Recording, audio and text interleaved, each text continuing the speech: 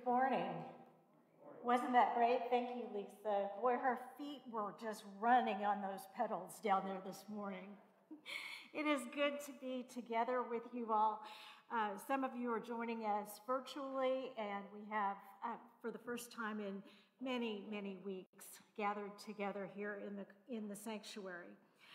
Even though we're in different places, we are all united by our desire to worship God. If you are with us online today, please let us know that you're in worship. The link to our online contact card is found in the Facebook and YouTube posts. And if you are here, we are taking note and will mark you present. A couple of announcements. Our prayer group is tomorrow, April 19th, Monday at 1 p.m., and that's by Zoom. Also on Monday at 2 p.m., Bible study is going to meet again by Zoom. We are doing our second week of an overview of the Jewish faith.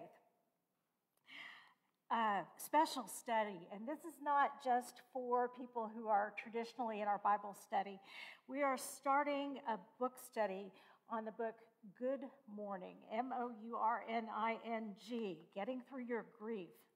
Now, a little caution here. I saw that the psychic Teresa Caputo also has a book called Good Morning, but that's not the one that we're studying. Our book is by Alan Cole, and the cover does not feature Ms. Caputo in her pink sweater. If you'd like to participate, please let me know. We've still got time to order your book, and we can order it for you, or you can order it yourself on Amazon. Following worship today, I'm going to ask everyone to actually stay seated or take your seat for the prelude, and then we have a congregational meeting that will happen immediately after that. Our members are invited to remain. Please rise either in body or in spirit as I welcome you. The Lord be with you. Lift up your hearts. Let us give thanks to the Lord our God.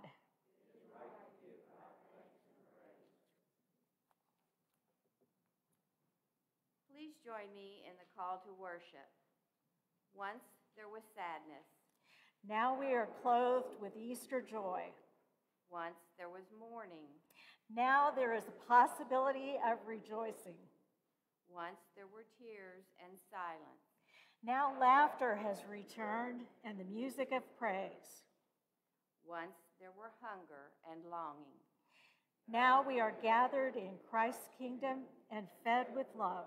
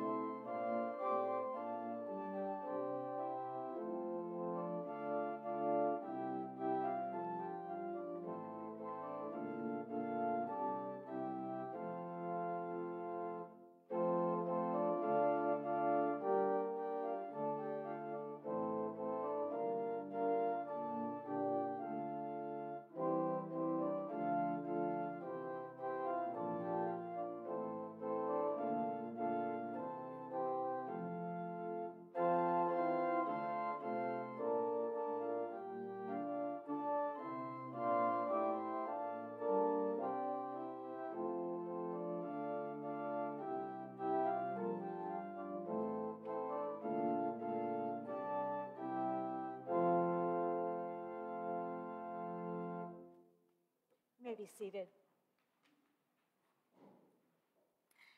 Prayer is one of the spiritual disciplines that we rely on most to try to connect with God. It is two-way communication at its very best. As a community in Christ, every Sunday we pray together for each other and also for the world. So as I offer each prayer this morning, I will say, God, in your mercy, and I invite you to respond, hear our prayer. Now, we may be a little out of practice, so God, in your mercy, hear our wonderful. What have you brought with you this morning? Are there prayer concerns that you'd like to lift up? I have a couple. For the family of Judy Petcher, Judy passed from this life to the next this week. Through her work in hospice, she cared for so many people in our community. So we lift up her family and her friends. God, in your mercy. Also, for the increasing number of people who in recent months have been driven out of their homes.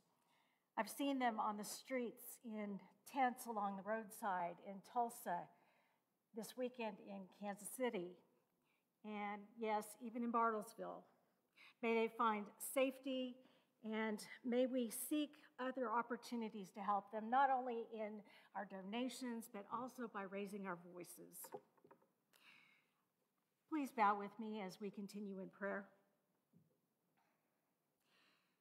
God of resurrection and new life, open our minds and hearts to the world around us that we may experience your good creation anew. We rise this morning in praise and we bow our heads in prayer at the life-giving and life-changing, world-shattering power of your love. On this Earth Day Sunday, help us to become better stewards of your land and its resources. Make us receptive to the sacrifices that we sometimes need to make to sustain life on our beautiful planet. We ask also for healing for the hurting, body, mind, spirit. Comfort the family of Judy Petcher as they mourn her passing. And finally, today, we pray for this congregation. This community formed so many years ago in the name of Christ and for your glory. God, you have blessed this congregation abundantly, and we humbly and with a grateful spirit ask for your guidance today. We ask these things in the name of your Son, Jesus, who taught his disciples to pray, saying, Our Father, who art in heaven, hallowed be thy name. Thy kingdom come, thy will be done, on earth as it is in heaven. Give us this day our daily bread, and forgive us our sins, as we forgive those who sin against us. And lead us not into temptation, but deliver us from evil. For thine is the kingdom, and the power, and the glory forever. Amen.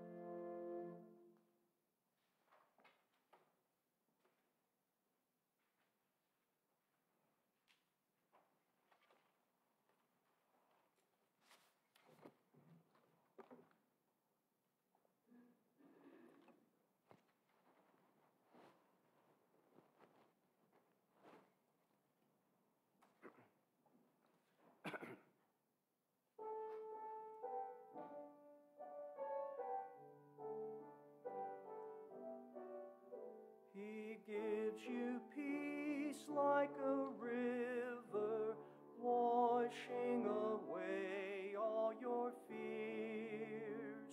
He gives you light like a new day, glowing through all your tears. He gives you joy like a soft robe, wrapping you up in his love. He gives you strength like an eagle, hovering high above. He came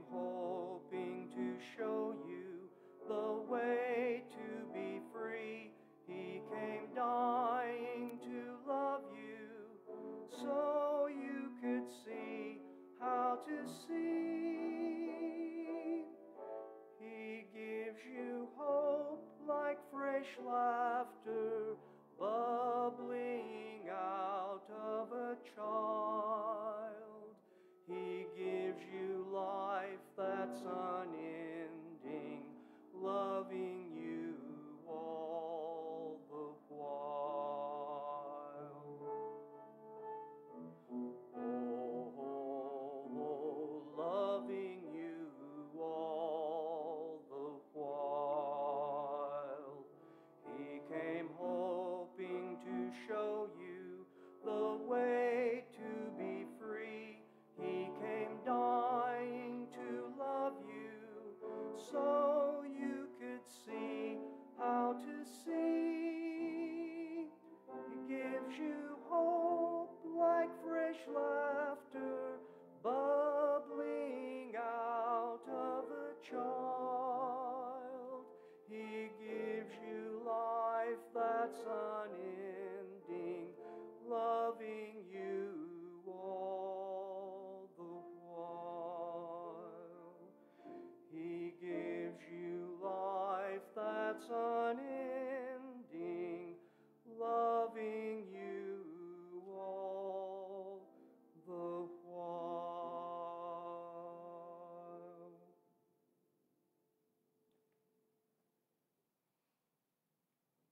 Amen. Thank you, Steve.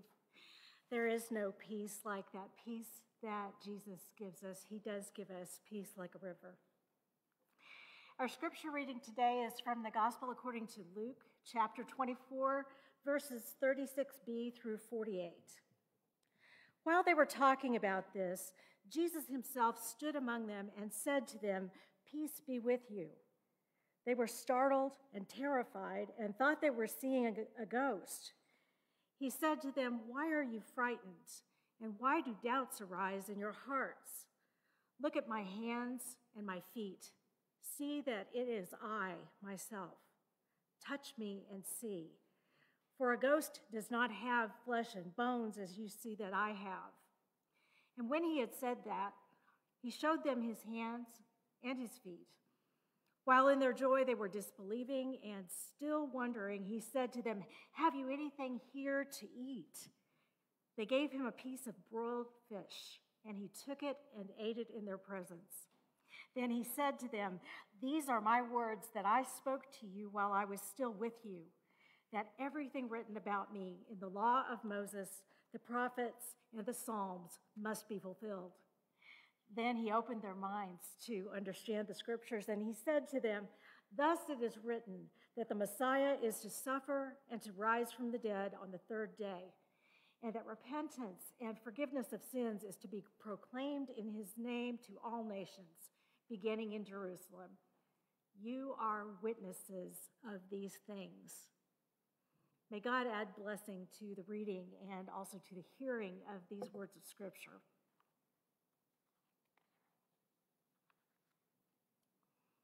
I believe that every Christian should live for those moments of the unexpected. We plan our lives so well. We schedule almost everything from the jolt of our alarm clocks until we sigh in relief as our bodies hit the soft bed. Many of our days are very, very routine. But some days, the unexpected happens and it throws us off track. It surprises us. These are days like the one that I had when 5-foot-tall Lorenz Andrade Smith walked barefoot into my life. When suddenly your schedule doesn't seem as important after all. Time stops for the unexpected, and God is near. We are transformed, convicted, and called.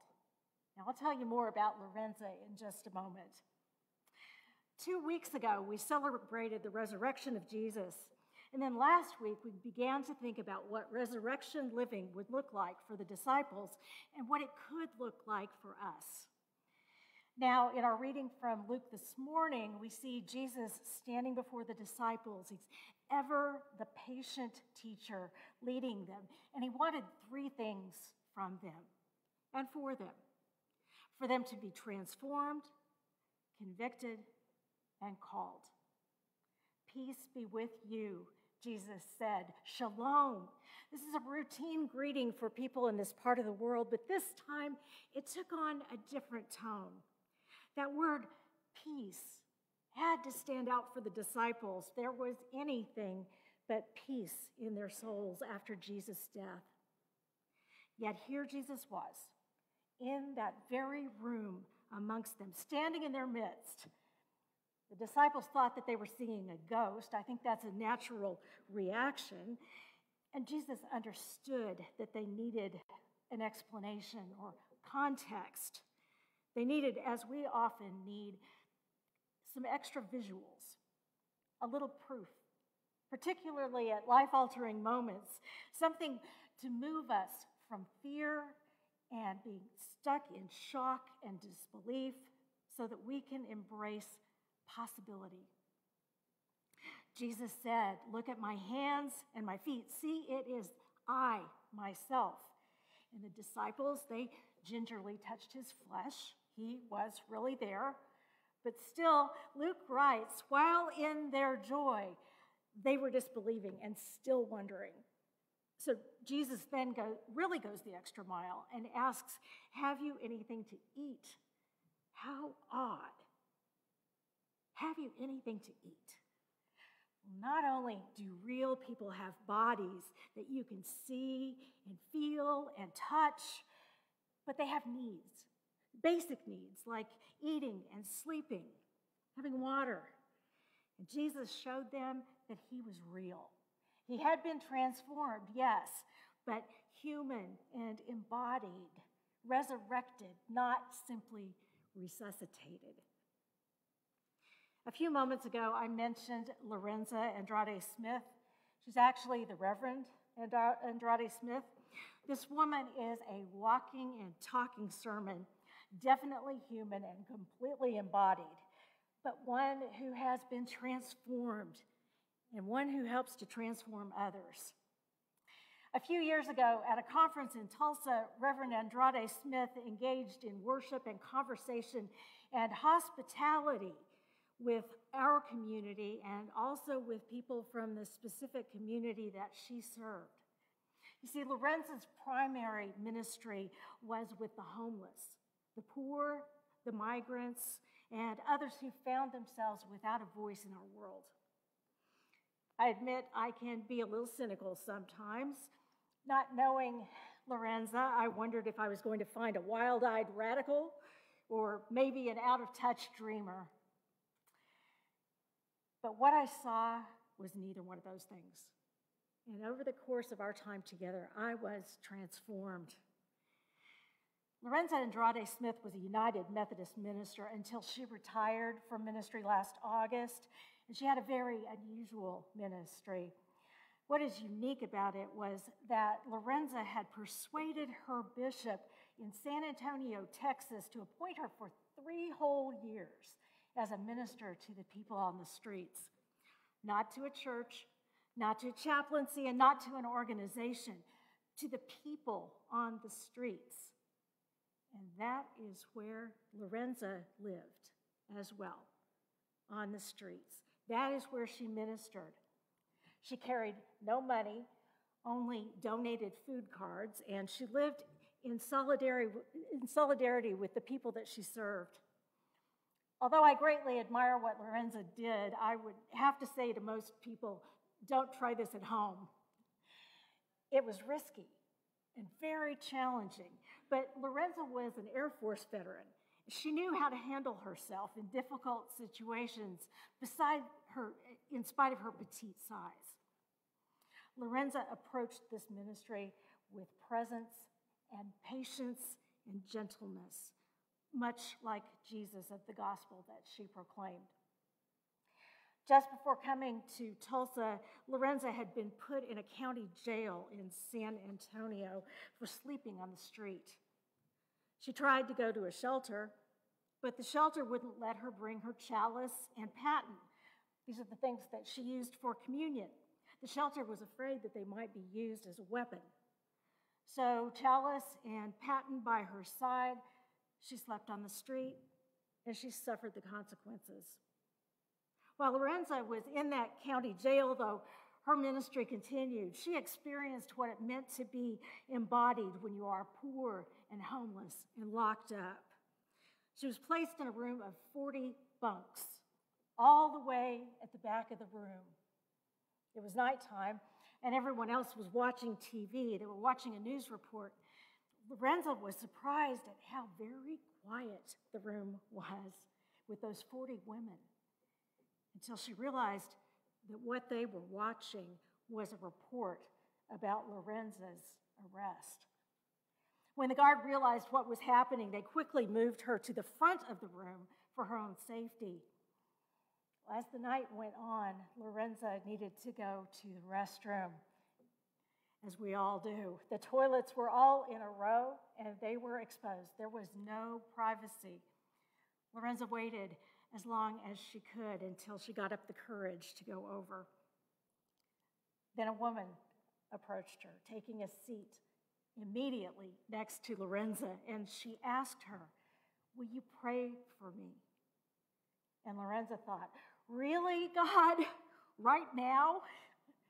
But ministers, we're taught to pray whenever and wherever people need us to and where they want us to. Having been interrupted from her business, Lorenza went back to the toilet for a second time. Another woman came and sat right next to her.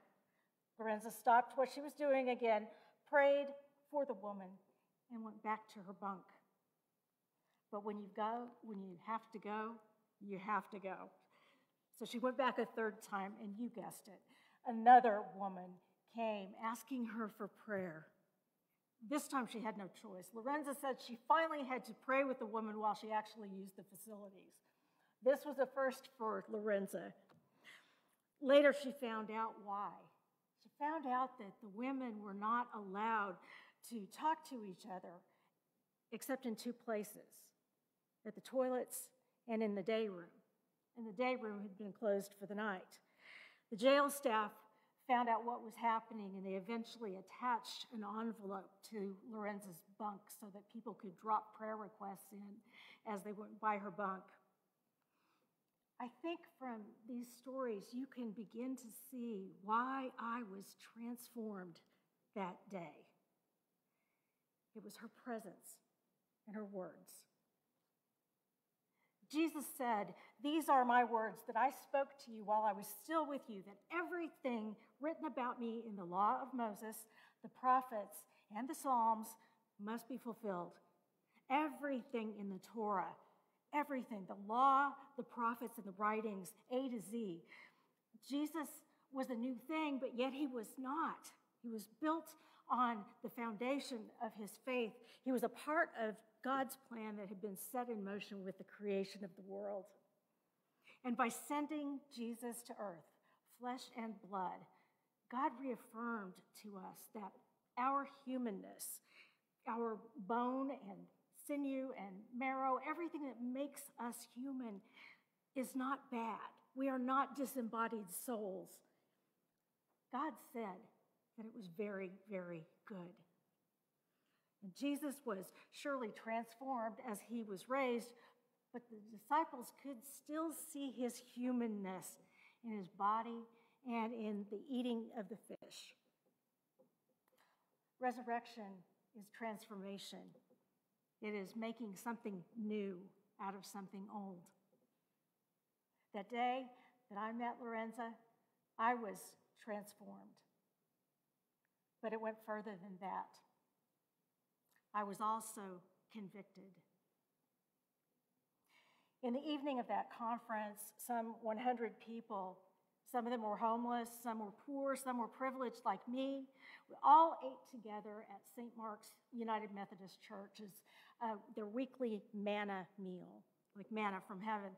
It was a place where individuals with homes and without homes could meet together, relate to each other, eat and talk. As I looked for a place to sit down, I saw what I thought was an open space, but it wasn't really open. Looking down there on the floor where a chair should have been, I saw a baby with large blue doll eyes. She was beautiful, and she was looking up at me from her carrier, but I didn't expect to see a baby when I tried to sit down there. Oh, I said, and the baby's mother, who was right next to her, she laughed at me, and Mom was in her mid-20s, and she said, "That's my daughter." Just love in her voice. I recovered. I oohed and awed over the baby, over her sparkling eyes, and the mom added, "Most people think she's a boy because I dress her in this blue outfit, but she likes it. It keeps her warm." The temperature that day was 78 degrees. I wondered, why in the world would she need to keep that baby warm? And then I remembered, nights spent outside can be chilly, downright cold, even on warm days. And I had been convicted. After dinner, this young woman, this young mom, sat down very timidly at a stool at the front of the room, and she began to tell her story. I hadn't realized that she was going to be one of the speakers. She told of being kicked out of her home as a young teen, living on her own, becoming pregnant, moving in with a sister who eventually grew tired of her and asked her to leave. And moving on to Tulsa, she found love. She met her new husband, who was staying in the same shelter. Together, they had created that beautiful little baby girl. And now, she said, there was another one on the way. Judgment crept into my mind like a black, thick fog. I thought, pregnant and homeless twice? And I was convicted again. A colleague of mine who was also there wrote this in her blog after hearing the woman speak. She wrote, "I listened, teared up, and walked away with a heavy heart." Her blog post bravely went on, "To find my footsteps with Jesus, I'm reminded of this scripture. We should stop judging one another. Judge rather that you should not put anything before your brother or sister to make them stumble or fall." That's Romans chapter 14, verse 13. And my colleague ended the post with the words, "Might I be convicted of compassion rather than judgment." The two of us, along with many others in the room, were convicted. And if we truly believe and try to live our faith, all of us, in the course of our lives, we're going to be convicted over and over again. We're going to be convicted for being too busy, for looking the other way, for hoarding our love, our life, our resources, even the gospel. As Christians, we are transformed. God has made sure that that has happened to us. We are a transformed people, and yet we are still convicted in our weakness. But God is not going to leave us there. God is not going to allow us to wallow in pity over how imperfect we are. Our new life in Christ calls us, convicted as we are, to our ministry of witness and service. Jesus reminded the disciples, the very last verse that we read today, "You are witnesses of these things." Jesus was leaving them this time for good, and the torch was being passed. You are witnesses of these things. Jesus' entire life had been a lesson. His teaching, his preaching, his ministering, his healing, crucifixion, resurrection, in the way that he treated other people, in the way that he worked for the healing of the world, in the way that he was willing to do whatever it took to reconcile us with each other and with God, even to the point of dying because of the hatred of the world. The disciples and we are called to witness to all of that, to all of what Jesus was. The things that I witnessed that one single day, the presence of a barefoot minister, a beautiful young mom who also happened to be homeless, those were powerful reminders to me. I am transformed, and I am frequently convicted, and I am called. I have work to do on myself, and I have a calling to fulfill in this world. We have to work on ourselves, and we have, all of us, a calling to fulfill in this world. Are your eyes open? Is your heart open? What have you witnessed that's changed you? What will you witness that will change you? We are the transformed people of God through Jesus Christ, whom we have accepted as our Lord and Savior. And if we are going to be faithful, we will continue to evolve in our faith. Never stop growing, no matter how old we are or how long we've been a Christian. We are transformed, we are convicted, and we are called. Amen.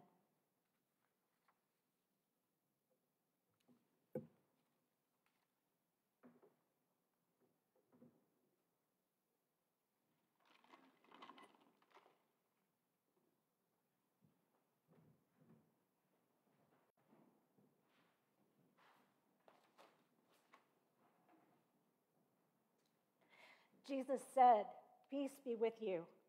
But it wasn't quite okay yet for the disciples. So Jesus showed him his hands. That helped a little bit. They felt a little more at ease with their risen Savior.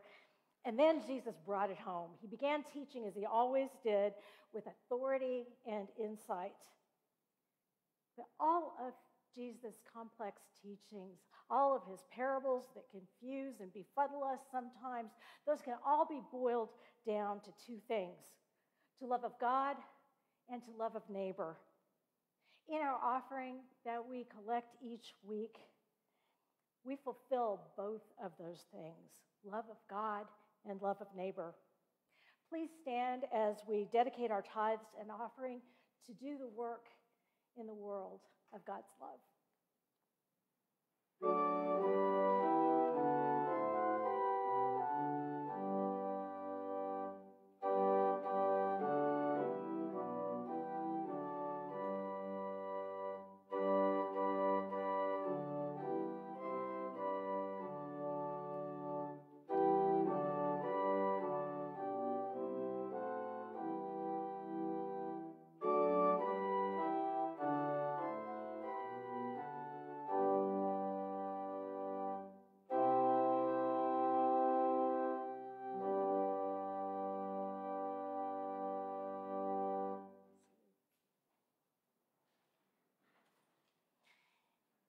In our lectionary epistle for the day, 1 John, chapter 3 begins, "See what love the Father has given us, and that we should be called children of God."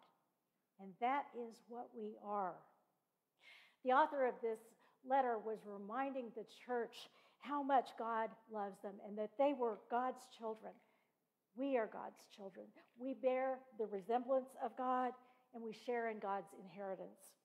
And so we are called around this table. It's God's family table. At the invitation of the Son, Jesus Christ, we find the bread, we find the cup, but also joy, peace, and our salvation. Shall we pray? Dear Lord, as we prepare to participate in this communion service through the sharing of the bread and cup, help each of us to look back and remember Christ's death for us on the cross, to look up and know that the risen Savior is among us, to look around and rejoice in our fellowship with one another, and to look forward in hope to the coming of your kingdom and the fulfillment of your promise of salvation and victory over death for all who believe and accept Christ as their Savior. In his name we pray. Amen. On the night that Jesus gathered in the upper room with his disciples, he took a loaf of bread. And giving thanks to God, he blessed it, and he broke it. And he shared it with his disciples. He said, "Take and eat. This is my body given for you. Do this in remembrance of me." And in like manner, after supper, Jesus took a cup. He poured it He blessed it, and giving thanks to God once more, he said, "This cup is the covenant in my blood renewed. Each time that you eat of this bread and drink of this cup, remember me until I come again." You are invited to Jesus' table. He invites all of us. May you come with thanksgiving and joy and love in your hearts.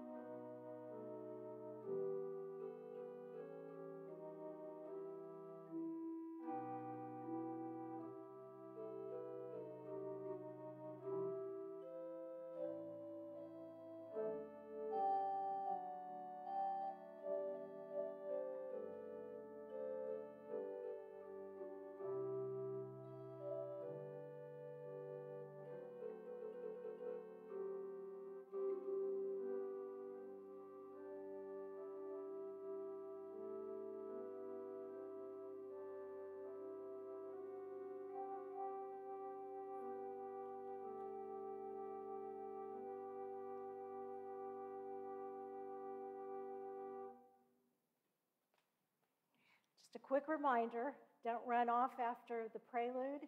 I'm also going to invite you to stand now for the benediction, and then to be seated for the prelude.